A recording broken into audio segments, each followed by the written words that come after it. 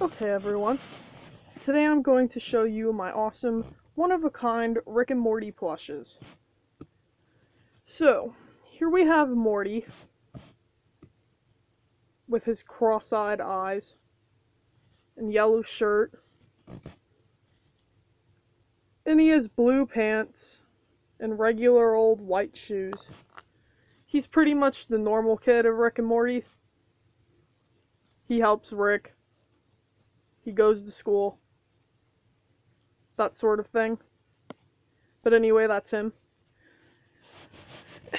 And I have Rick, finally.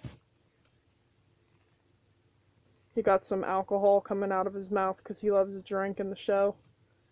He likes the whiskey.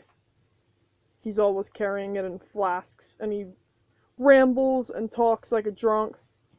He's a scientist and likes to make gadgets, and they cause some problems sometimes, but usually they fix everything.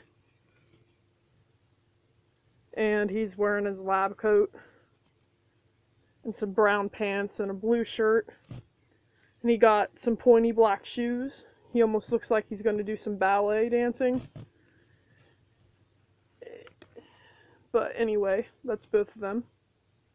Here's both of them, Rick and Morty, the dynamic duo.